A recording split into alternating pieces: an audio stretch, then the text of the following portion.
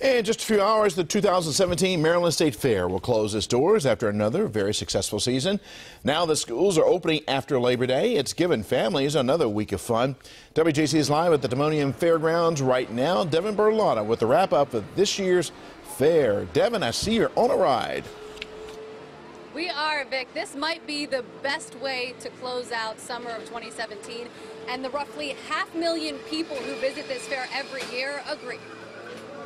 Hi. Hi. One senior, one regular. Another season, another summer of thrills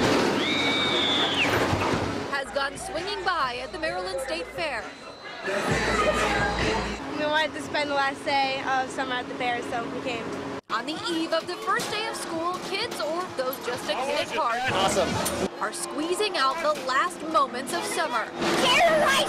As popular as the rides, Italian sausage, peppers and onions, has been the classic fair food. Hey, pass me that oregano. Food is great, very fresh. Corn is awesome. Thanks to public schools starting after Labor Day, crowds have swelled at least 6%. And those big numbers put this year's attendance right on target.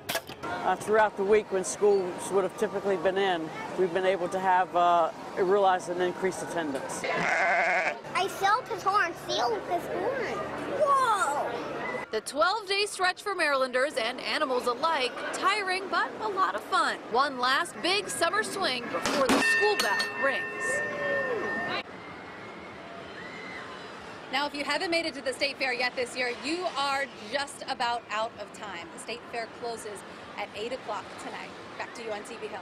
Devin, pretty impressive aim there with that pellet gun. I think we'll have to call you before we come over. Thank you so much. Have fun out there. The current attendance record for the State Fair was set in 2015.